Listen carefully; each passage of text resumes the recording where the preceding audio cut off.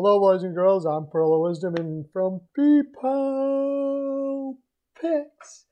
And usually I do this live, but I don't have time to do it live today. So we're going to look at all the games for the 7th of February.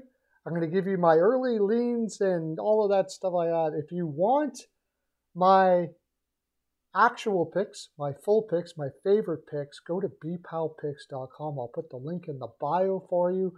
We're up 128 units this year already in all sports, mostly hockey. Hockey is my favorite game in the land. However, baseball is absolutely amazing too when you get into baseball season. But we do basketball picks, we do everything, and we hit very well on all of it. Go check it out for yourself. You can get a 3-day trial.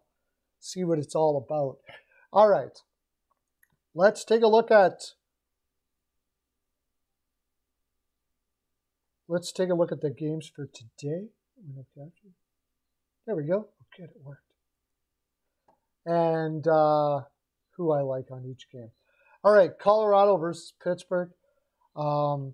Pittsburgh did not play well going into the All-Star break.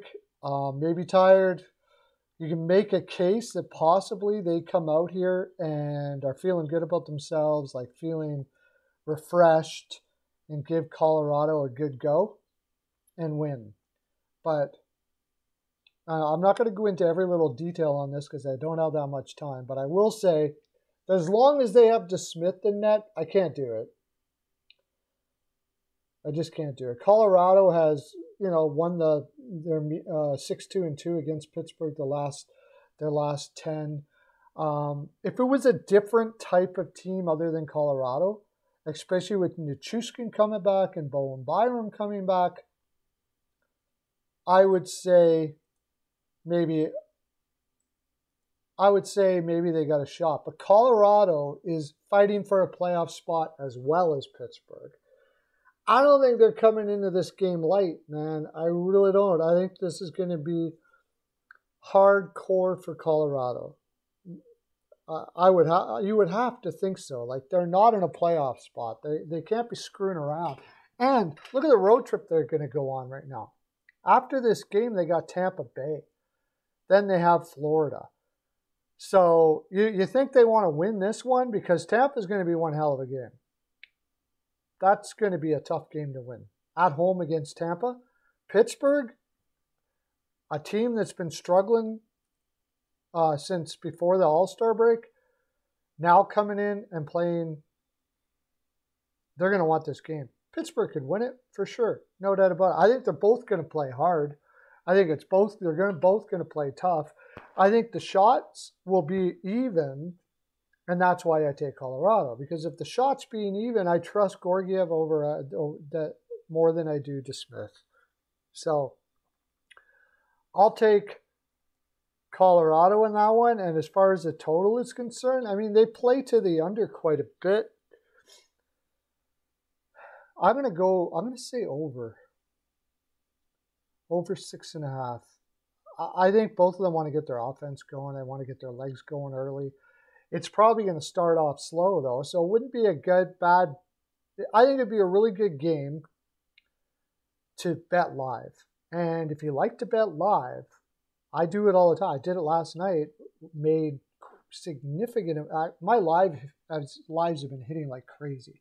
There's 2 ways. I don't send all my lives on Twitter, but you can go to @Perlo's NHL POW, @PEARLO, Perlo's NHL POW on Twitter, and I throw some lives out there.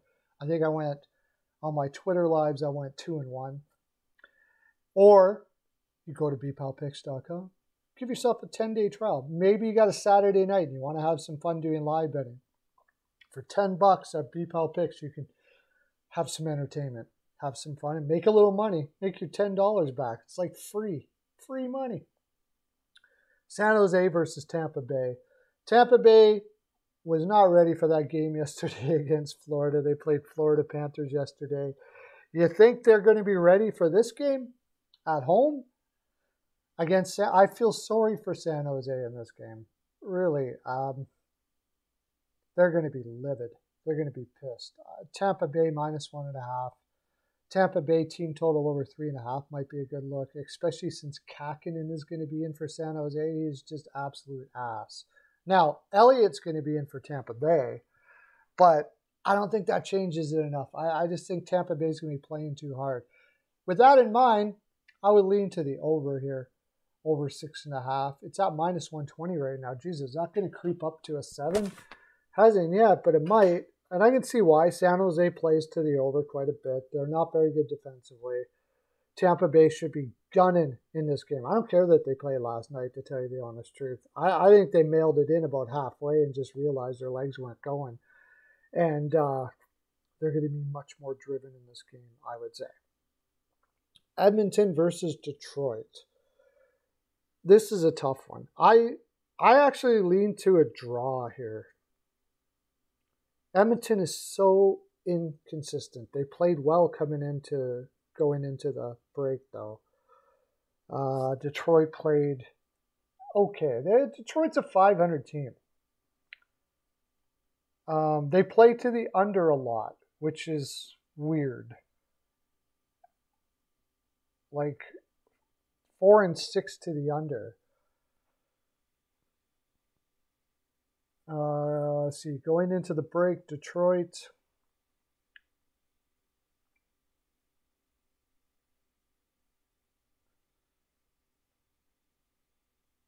Lost to the Islanders. They beat Montreal. They beat San Jose. Yeah, they were doing not bad. They were rolling away, rolling pretty good. And Detroit can play well against teams like Edmonton. They can keep up the pace well, especially while they're at home. What's their home record? 12, 10, and 3. And Oilers are 15, 7, and 1 on the road. Wow. I didn't think their road record was, because their home record isn't that great. I think this could be a draw. Edmonton is not known for playing well coming off of breaks either. Could be different here.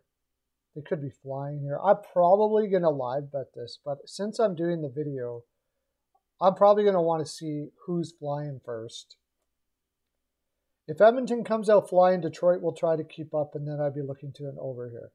If Edmonton's comes out flat, which they're known to do, this will probably end up being an under, and that would go with Detroit. So take Detroit and the plus money, and I'll say the over for now. But I would really recommend you sub up to bpalpicks.com and do some live betting with me tonight. Be a lot of fun. Seattle versus the Islanders. At plus 100, I would take the under 5.5 here with Sorokin and net. I still don't think the Islanders, like they got Horvat. I don't think he may help their offense down the road, but he's not going to help it right away. That's why I had the under with Philadelphia and the Islanders last night, because that's going to take a couple games for that chemistry to kick in. Seattle is probably going to be a little sluggish in the first period. I think I like the Islanders' money line first period here, because their legs were already rolling last night. They're going to want to come out hard at home. As far as the full side is concerned, again, a possible draw. I think this is going to be a really tough battle. The Islanders are still probably going to be feeling pretty good about themselves. That the organization has shown some faith in them by going to get Horvat. Seattle struggled a little bit going into the break, mostly because they were exhausted. But now they got some rest and they're back and they're focused, and their road record is insane. It's hard to go against Seattle on the road. I mean, look at this road record. 16-5-2. And the Islanders are 15-9-2 at home. Much better home team. So, yeah, this is going to be tough. I could see a draw. If it's a draw, then I would go with Seattle. The Islanders are terrible in overtime. But it's going to be tight. And I would go the under at plus 100. I don't know if I'm going to bet the side on this one, but I don't. I'm not. I might not bet anything I'm saying here right now, but I'll bet some of it for sure, no doubt about that. But if I were to bet a side on here, I'd take the plus money and go under 5.5 with Sorokin in net. The Islanders still having, I mean, they only won 2-1 last night, and their ability to shut down teams at home. So we'll go with that. Vegas versus Nashville. Vegas, I think, like in the last 10 games, and sorry I'm not looking at showing you everything here, before the break, they couldn't score with the darn. Nashville really is not a big scoring team to begin with. So I think the under would be in play here, especially with Sorokin in net for Nashville. As far as the side, I don't like Vegas's flow right now. I just don't. Maybe they get their break and they've got it all together and they come out flying and playing the way they can play. They are a good road team, but I think I would go with Nashville. I don't like the price though at minus 138. I don't think they're that much of a favorite against Vegas right now. I don't really like the price, but if I'm going to do it, that's what I'm going to do. And Anaheim versus Chicago, the game that everybody tells you not to bet. Anaheim played last night, so they're going to have Stolars in net. I'll take a quick look here to see if there's an update for goaltending.